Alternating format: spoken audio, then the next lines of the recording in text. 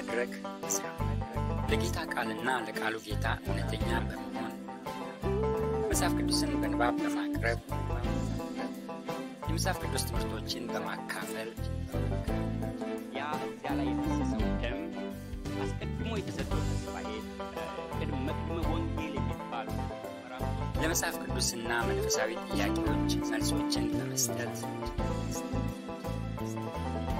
የስተት ትምህርቶችን በቃሉ በመሞገትና ሐሳቦችን በመግለጥ ቅዱሳንን በማስጠንቀቅ ለታሪካዊና መጽሐፍ ቅዱሳዊ የክርስትና እምነት በመካቴ በመቆም አብረን እናገልግል።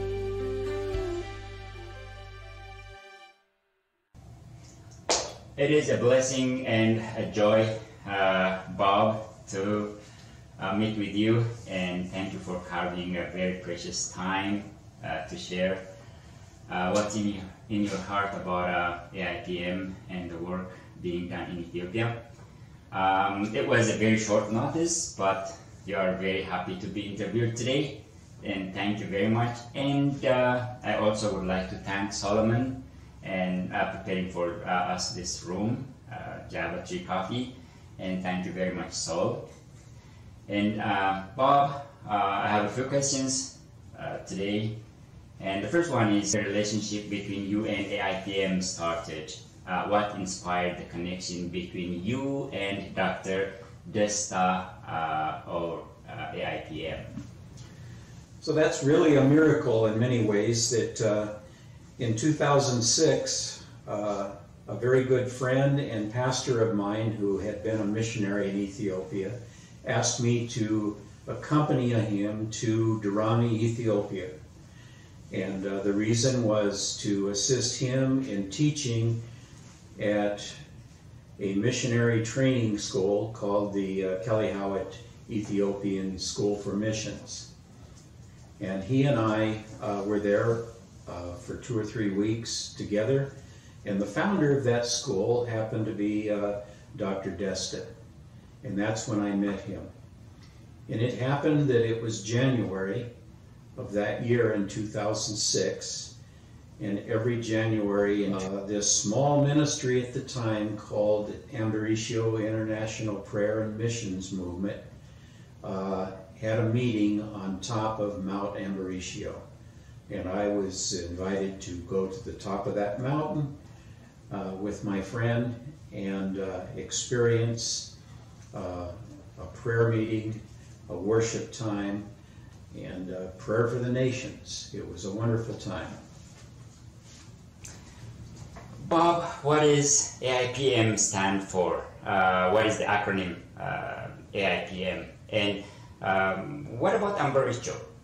What is special about Ambaricho, the mountain, Mount Ambaricho? Okay, I'm going to start with the mountain itself. Ambaricho is a mountain that is about 10,000 feet in height from sea level, and it was the center of the worship of witch doctors in the Kambata region for many years. And when the last witch doctor became and submitted to Jesus for his salvation and became a Christian, that became then a place of prayer for Christians. And so that's what the Ambaricho International Prayer and Missions Movement, that's what AIPM, the acronym stands for, is named after that mountain as a special place of prayer. And I might say too that recently the government of Ethiopia has recognized how special that mountain is, and they are making it to actually, I should say, promote it as a tourist destination. And so that's the significance of the mountain and what AIPM is. Okay. Who is Dr. Desta Langana? Could you introduce him in a very short term? and save the detailed version for Desta himself in the future. Probably we will meet him soon, sooner or later after this COVID-19. But who is he? Who is Desta? Dr. Desta Langena is his doctor is in missiology, doctorate. He became a Christian as a very young man, and after being imprisoned by the communists as a young man, his faith was very strong, and he had no place to turn except to God in prayer. And so the significance of Dr. Desta and this whole movement is really what he learned and how God sustained him because of an incredible prayer life. In this book, Desta means joy. It's a biography of Desta himself. Is it autobiography or biography? It is an autobiography. Desta wrote it, and we published it here. And could you introduce that book for us, please? Sure. So Desta means joy. His mother named him Desta after she was saved, and it's actually saved Desta too, but I'll leave that for Desta to explain.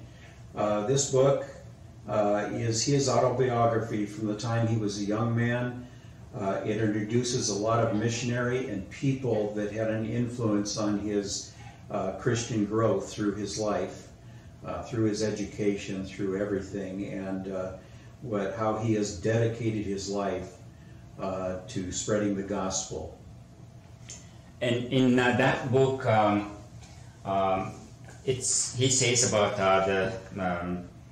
the beginnings of Ambaricho prayer ministry in early 1990s. And Yes. How did the prayer on Mount Ambaricho started? You know, it started with young people. One of his daughters being one of those people that started going up there, maybe somewhat of as an adventure, but also to go up there and pray, because they were all strong believers in Jesus Christ. And one time, after one trip, the one thing that these young people, especially the young girls, said, you know, is that we're very thirsty and are hungry after that long climb up and down, you know. Maybe we should start collecting a little bit of money. And their idea was to buy some food and some drink. For the pilgrims? Yes. So, but it was just a few people, and they were leading them. So they, the next time they went up, they pooled a little bit of money together. It wasn't very much. I can't remember how much. It's $51. I read it in the book. You did? Yes. Yeah, okay. Thank you. 51 Ethiopian birr. Yeah. So they, his daughter came down and said, Daddy, we've done this. What should we do? I mean, how should we do this? And at that point, Dr. Desta, God just laid on his heart. He said, well, maybe you should give some of it for missions, and then use some of it for drink or some food, however. So they gave half. And they gave it to Dr. Desta. And then he said, well, now what am I going to do? And that really was the very beginning of that movement. And with that $51, he didn't know what to do with, but there was a burden of the Holy Spirit for using this money to send missionaries. Yes. And that was the seed money. The beginning, yeah. And it was a while longer before they actually were collecting enough that they could actually send their first missionary out into the field. AIPM is a sending agency, a sending organization as well, Yes. for missionaries in Ethiopia. What does it do in Ethiopia right now? What is the ministry currently involved in doing in Ethiopia? Are there local inland missionaries still in the country? Yes, you know, first and foremost, AIPM will always be first a prayer ministry. Mm-hmm. And the whole movement is based on prayer, and it's sustained by prayer. They trust God to provide whatever provision is needed. But it became a mission sending agency as well. And so many of the missionaries, we have 250 missionaries in the field today. 250. Yes. And some of them partially supported by AIPM, and some of them fully supported by AIPM financially for their families and the missionaries.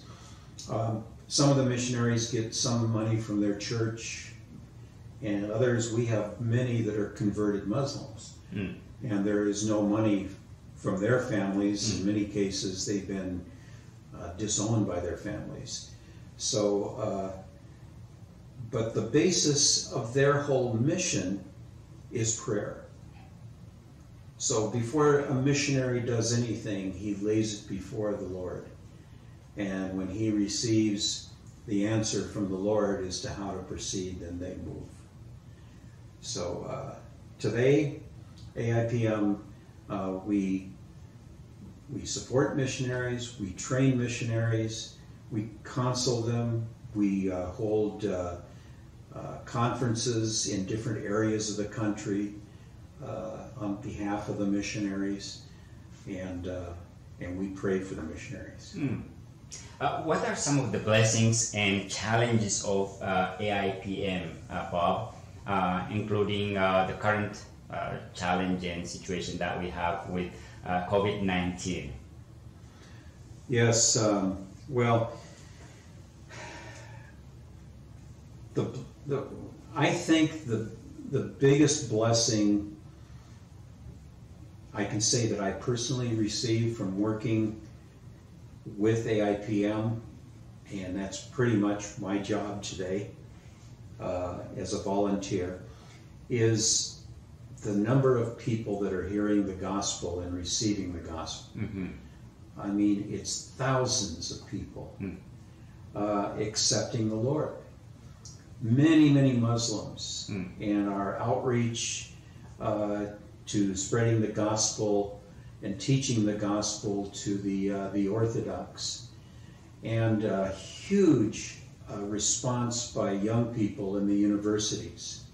So it just seems like God every year lays another challenge and another blessing on the ministry to help spread that gospel. And I can say from my own eyes and ears and what I've seen is that the youth and the young people of Ethiopia are on fire for the Lord, and what a blessing that is. Mm. Yeah, you mentioned university students, and recently when we were in Ethiopia in January, we were in Bahar Dar area, and we met the girl that was coordinating the ministry of AIPM with the university students there, and what a blessing to meet. She, we call her Brooke, mm-hmm. and Brooke David. Yeah, she's a wonderful young lady. We ended up, one of our board has scholarshiped her to attend the Kelly Howard School for Missions, and the end of this year she'll become a full-time missionary with AIPM, focusing mainly on the university students. Mm-hmm. All the missionaries, before they go to the field, they have to go through a training?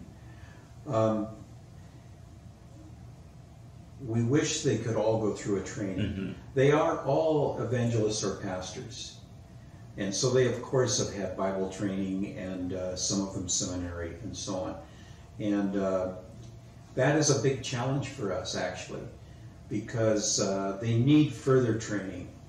And there's not a lot of places in Ethiopia to get that, and we currently have limited resources to do that. So right now, as an example, we are in the midst of a building project to actually build a training center. And it's a challenge because we haven't raised enough money to complete it, yet we've raised some to begin with, but we don't want to take money that we use to support missionaries that would stop us from sending more missionaries. For the buildings. Yeah. So we have an initiative now. We've kind of re-looked at how we're going to do this, and this is a challenge that falls mainly on those of us in the USA that are supporting AIPM, and that's to see if we can get some grant money to expedite the building of that, and have a training center where we would use itinerant teachers to come in and do classes before we send them to the field, before we send those missionaries to the field. And I totally believe and I have faith that God will solve this problem with us.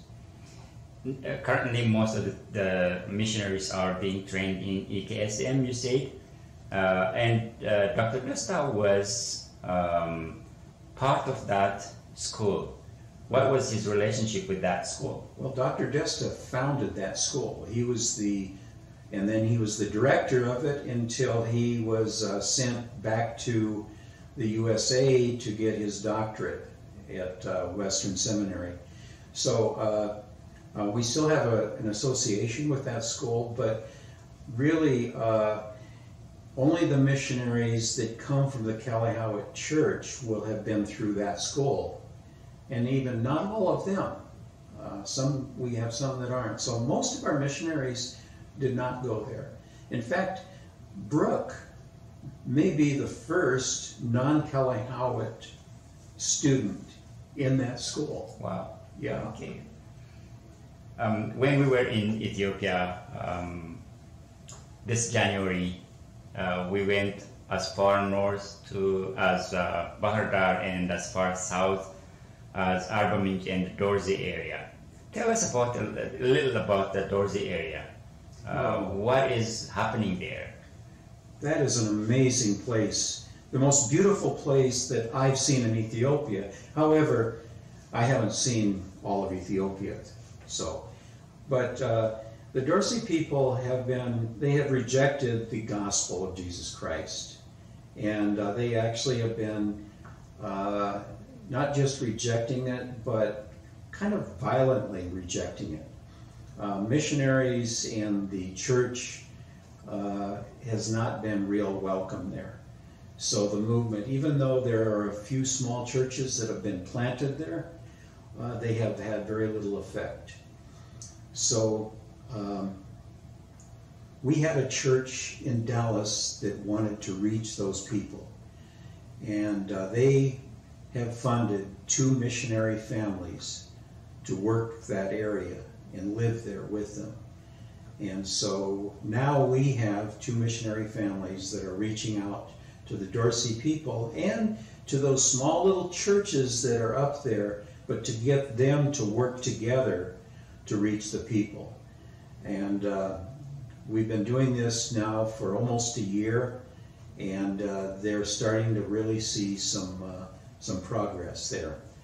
And so that's the story of the Dorsey, but it's a high mountain area, way up high in the mountains in southwest Ethiopia.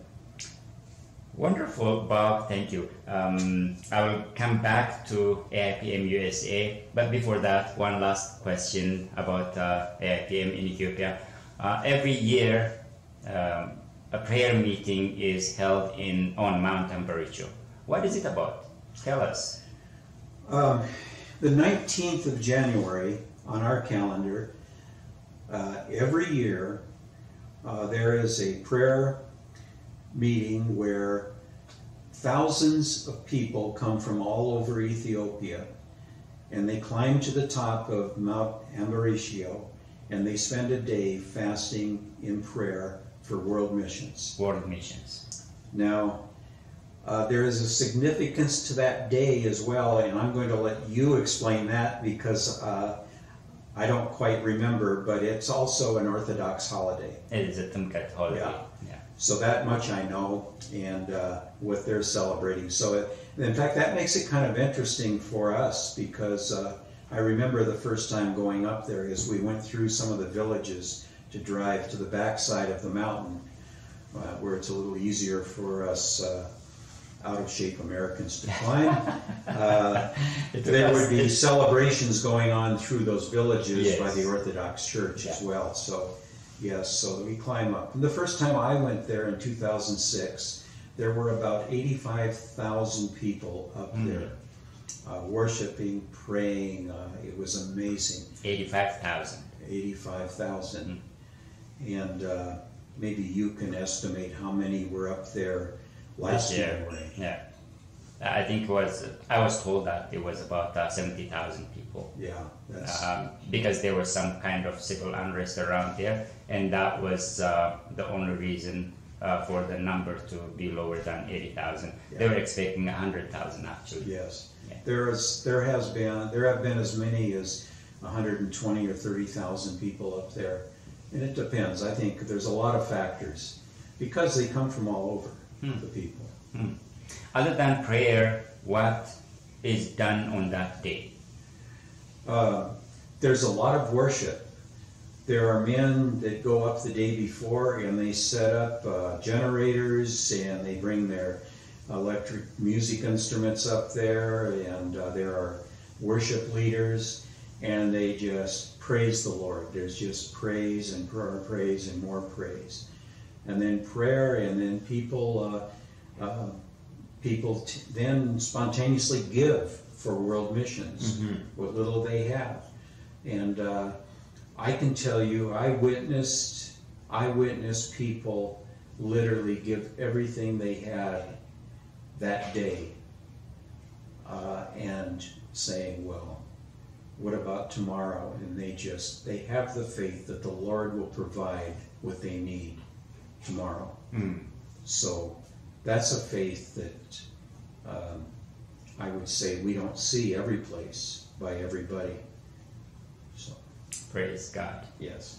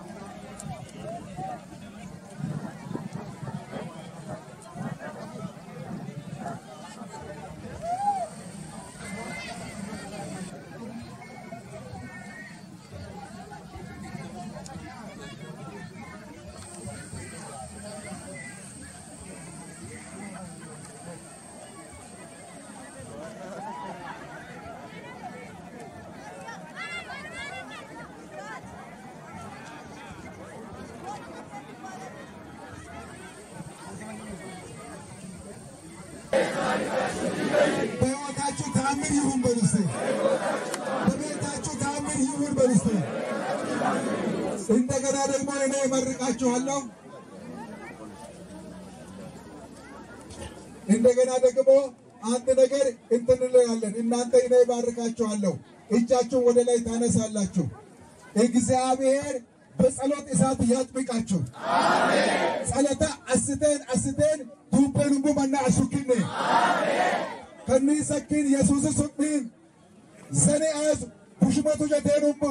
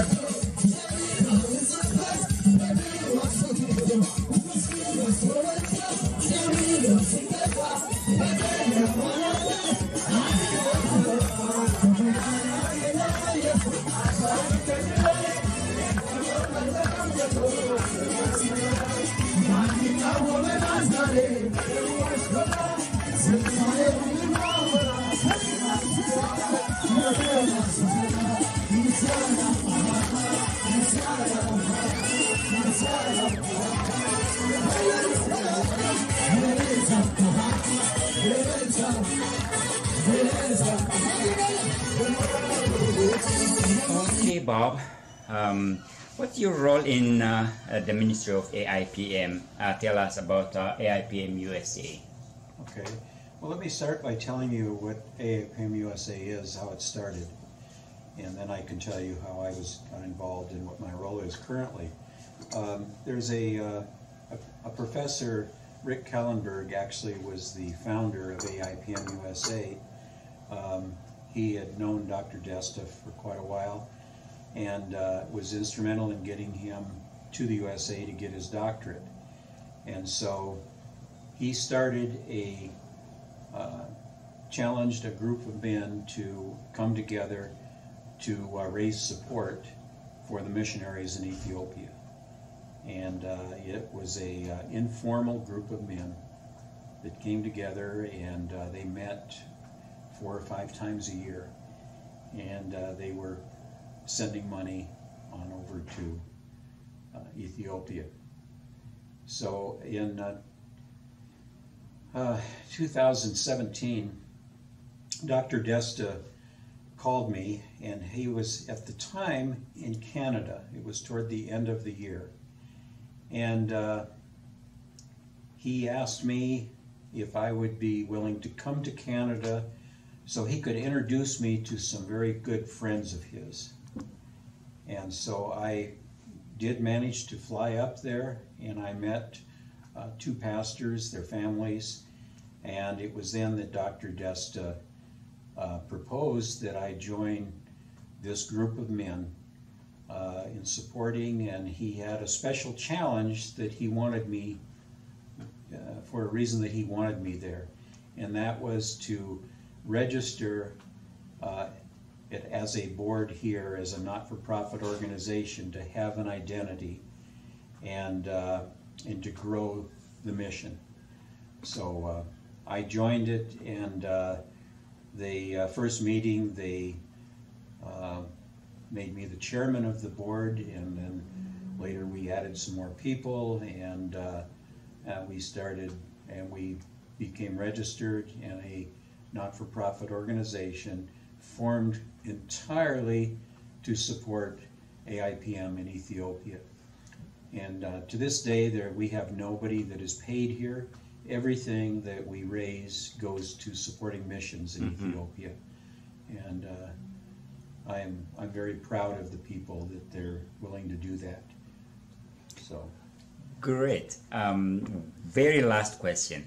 Now, how could people get involved in this ministry of AIPM? Well, we're whether you're talking about AIPM in Ethiopia or AIPMUSA, In both. remember that we're first a prayer ministry. Yes. And so we ask people to set a time, some time aside at whatever schedule they can do, to just pray that God provide for this mission and guide us in this mission. That's the first thing. And I know it sounds easy, but it's also easy to forget. That's first. In fact, somebody that isn't willing to commit to prayer, it really isn't any other thing that they could do for us. But a prayer warrior, we also would ask that they pray for the provision to help support the mission. And again, it all goes to Ethiopia. And I think this would be a good place for me to tell you too, is that most of the support for the missionaries in Ethiopia comes from Ethiopia. Mm-hmm. We encouraging. We supply every year a more and more of a significant amount, but that just allows us to send more missionaries to the field. So last year we added 50 missionaries. Wow. And that partly was the result of increased giving in the U.S. So that's, and then the third thing, which is important too, in that I ask church leaders, pastors, teachers that become believers in what AIPM is doing, is to pray about going to Ethiopia. I love to take teams of people to Ethiopia to minister to our missionaries. Mm. And they can be teachers, they may even just be an encourager. Mm. The Ethiopian missionaries love to have us come there, and they're encouraged by our willingness to travel so far and to pray with them and pour into their ministry. So there's the three main things: prayer, support, and going to the field. And I might add that we're praying now about maybe changing one thing in the USA, and that we're thinking that we really, we may actually start and try to get a full-time or part-time person, Ethiopian, to help us reach the Ethiopian church in the USA. And that could be a person that is supported by the mission. And so we're looking very seriously at that, and we're praying about it right now, and that'll be a big discussion in our upcoming board meeting next month. Bob, I really enjoyed your presence, interviewing you with about AIPM USA and the AIPM ministry in Ethiopia. God bless you. I am blessed all the time just to have the opportunity to serve. I feel serving with AIPM and Dr. Desta and his staff is a gift to me from God. Amen. Praise the Lord for that. Amen.